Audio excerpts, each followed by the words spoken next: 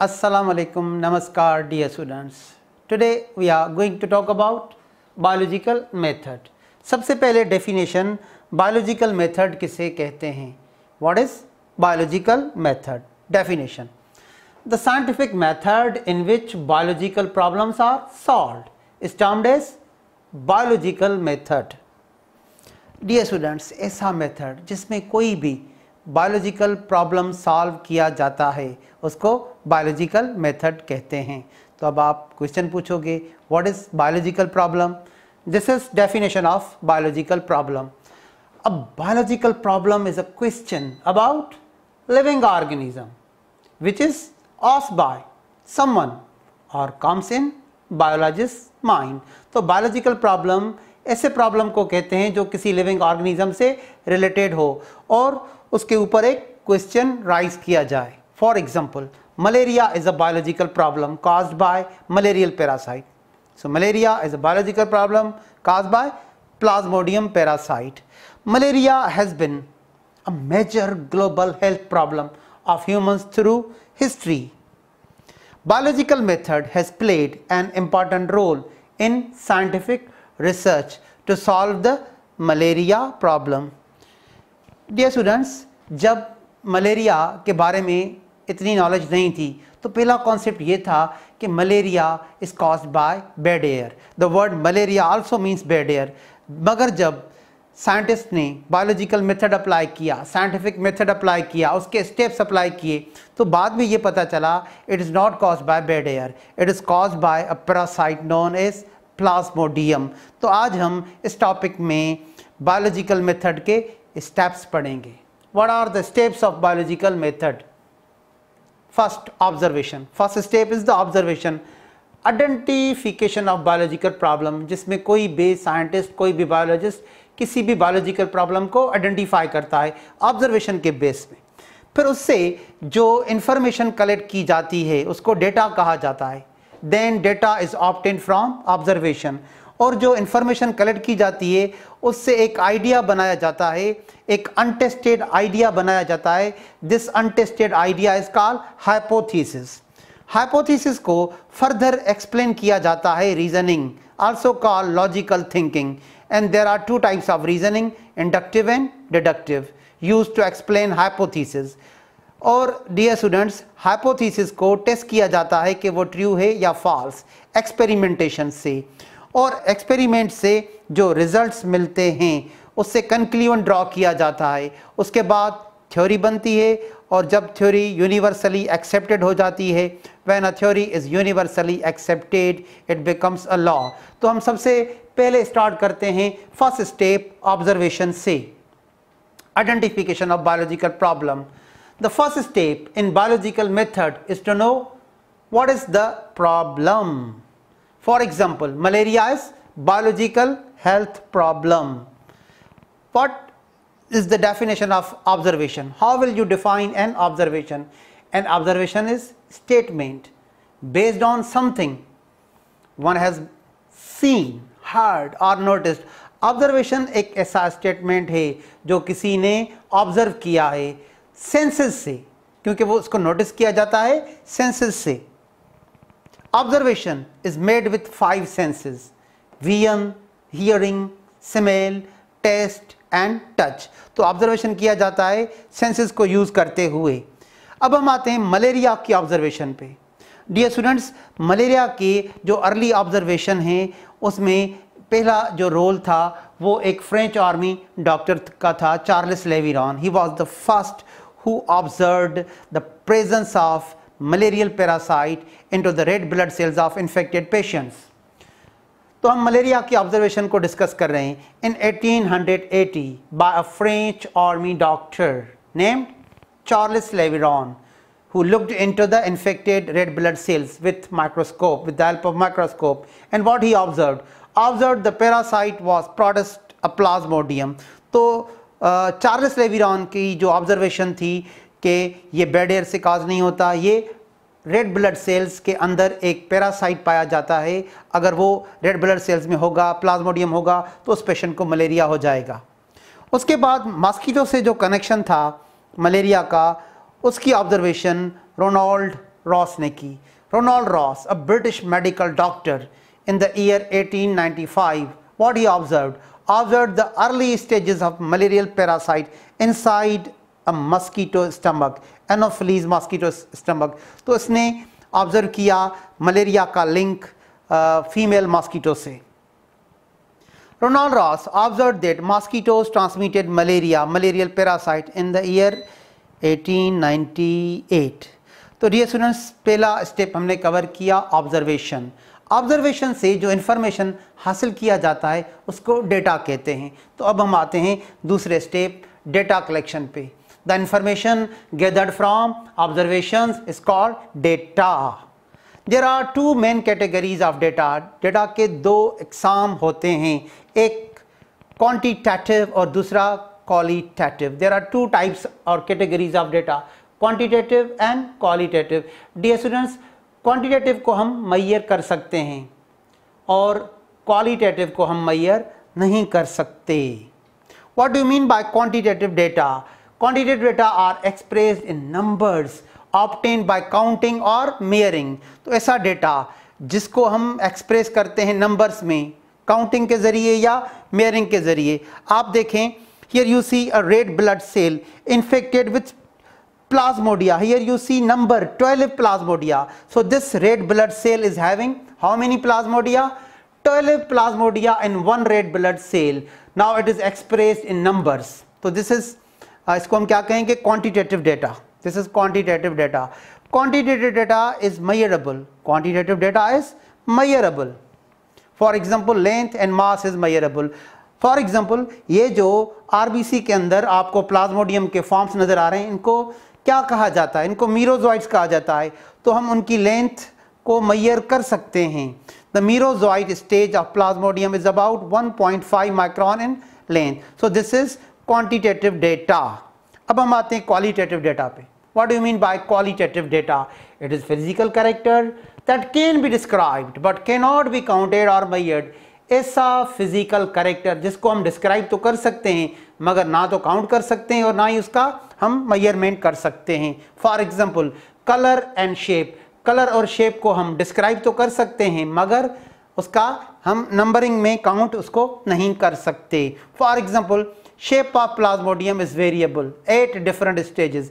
Here you see red blood cell and here you see plasmodium inside the red blood cell is having ring shape. So this is ring stage of plasmodium, and here you see the red blood cell. Plasmodium changes its shape, becomes amoeba like, and this is called amoeboid stage. तो जो shape है, shape को हम क्या कहेंगे? Quantitative data। और shape के अलावा आप कलर देखें, कलर भी quantitative data है। Look at the color of this fish. Look at the color of this fish.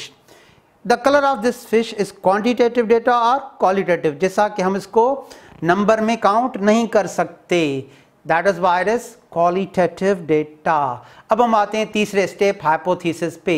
How will you define hypothesis? A hypothesis is untested idea in mind made on gathered information. A hypothesis could be called an educated guess. A hypothesis is possible answer to the question you have asked after observation. For example, if you had information to believe that plasmodium is the cause of malaria and you made a hypothesis, plasmodium is cause of malaria, you have to prove or disprove it. Dear students, अगर आपने एक hypothesis बनाया है information के base पे, Plasmodium is cause of malaria, तो आपको उसको प्रूव या डिसप्रूव करना पड़ेगा। As we say, hypothesis is untested idea in mind. It should be tested by experiment in order to prove it or disprove it. Scientists test hypothesis by conducting experiments in order to prove or disprove it. Before testing hypothesis, hypothesis को test करने से पहले with the experiments, scientist use reasoning. Scientist एक logical thinking use करते हैं। उस logical thinking को क्या कहा जाता है? Reasoning, to explain hypothesis. तो हाइपोथेसिस को एक्सप्लेन किया जाता है रीजनिंग के बेस पे। दो अकसाम होते हैं रीजनिंग के, एक इंटर करेंगे रीजनिंग को। Definition of reasoning: reasoning is making sense of things and applying logical thinking on existing information. किसी भी थिंग को सेंस करना और उस पर क्या अप्लाई करना, लॉजिकल थिंकिंग को अप्लाई करना, इसको क्या कहते हैं, रीजनिंग। तो फिर आप क्वेश्चन पूछोगे लॉजिकल थिंकिंग किसको कहते हैं? Logical thinking is a process that involves moving from one related statement to another। Logical thinking एक ऐसा प्रोसेस है जिसमें एक रिलेटेड स्टेटमेंट को मूव किया जाता है दूसरे रिलेटेड स्टेटमेंट की तरफ। In order to explain hypothesis, biologists used two methods of logical thinking. One is inductive reasoning and the second is deductive reasoning। अब आप देखें यहाँ पे आपको एक स्पेसिफिक रूल मिलेगा और नीचे आपको एक जनरल रूल मिलेगा।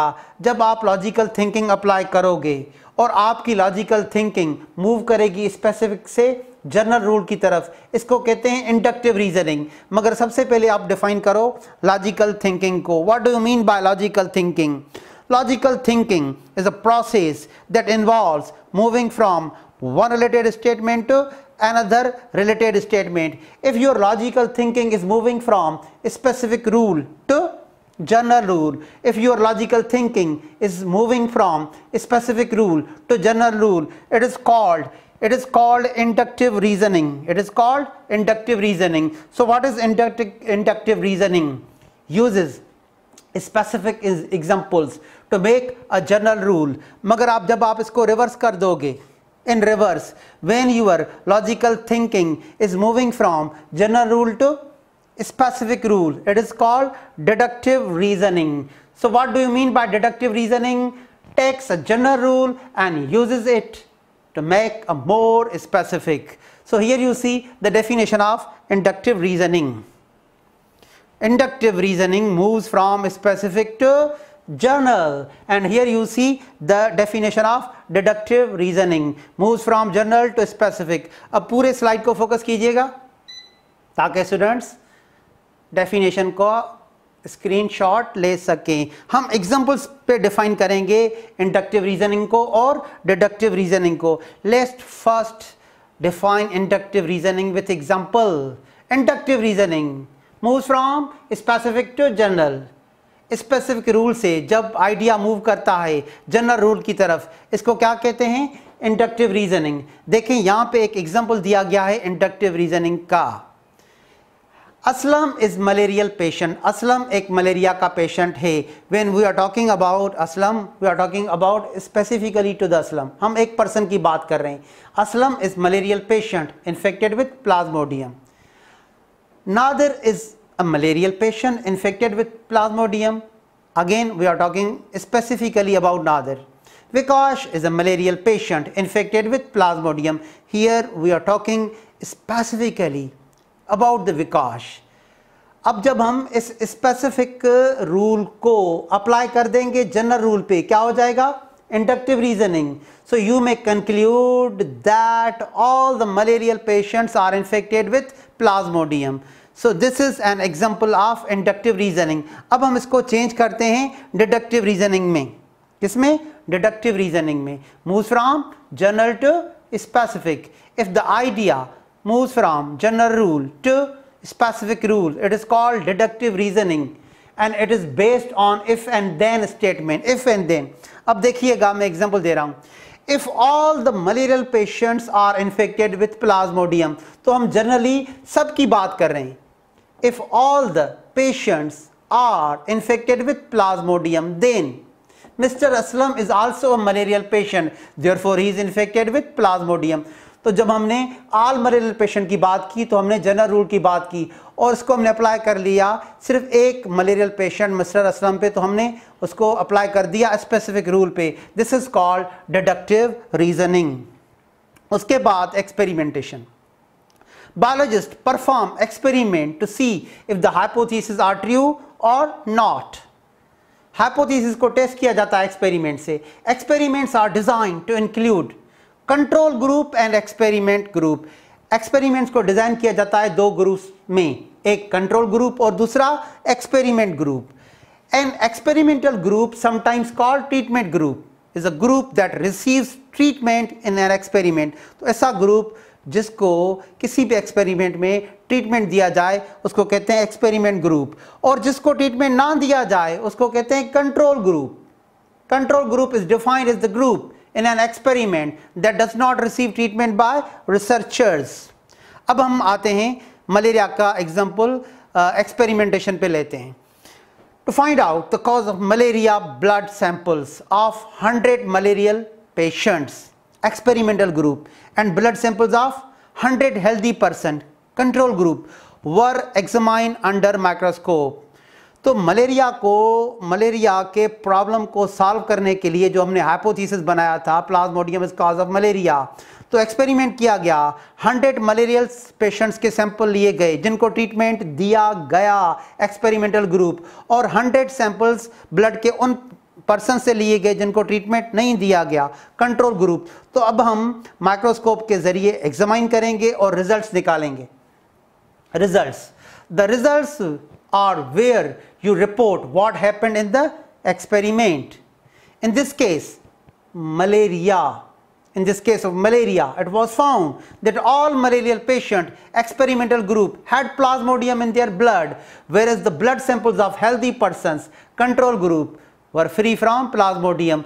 तो जिनको ट्रीटमेंट दिया गया एक्सपेरिमेंटल ग्रुप, सारे के सारे पेशेंट्स के ब्लड सैंपल्स में प्लाज्मोडियम की प्रेजेंस नोटिस की गई, और कंट्रोल ग्रुप जिसमें हेल्दी पर्सन्स थे उसकी ब्लड में कोई भी प्लाज्मोडियम की प्रेजेंस नोट नहीं की गई.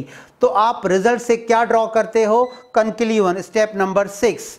What is conclusion? Decision reached by results is called conclusion. If hypothesis plasmodium is cause of malaria is supported by experimental results and stands true, it is possible to draw conclusion. तो आपने result से conclusion क्या निकाला? Example, conclusion is made that plasmodium is cause of malaria. उसके बाद हम आते हैं थ्योरी पे. थ्योरी को डिफाइन करेंगे. A scientific theory consists of one or more hypotheses that have been supported by repeated testing. तो जब किसी भी हाइपोथेसिस को एविडेंस के बेस पे बार बार रिपीट किया जाता है, टेस्ट किया जाता है, उसको थ्योरी कहते हैं. थ्योरीज में change as scientists learn more about the topic. Example, cell theory, the theory of evolution, the theory of Big Bang. तो थ्योरीज में थ्योरीज चेंज हो सकते हैं, but when a theory is universally accepted, it becomes a law. A law is an established, universally observable fact. No further evidences are required to make it more authentic or true. Laws are accepted as being universal. Examples of scientific laws, also called laws of nature, include the laws of thermodynamics and the laws of gravitation. And all living organisms obey the laws of thermodynamics. That's all about the biological method, dear students. Wish you all of the best. Thank you.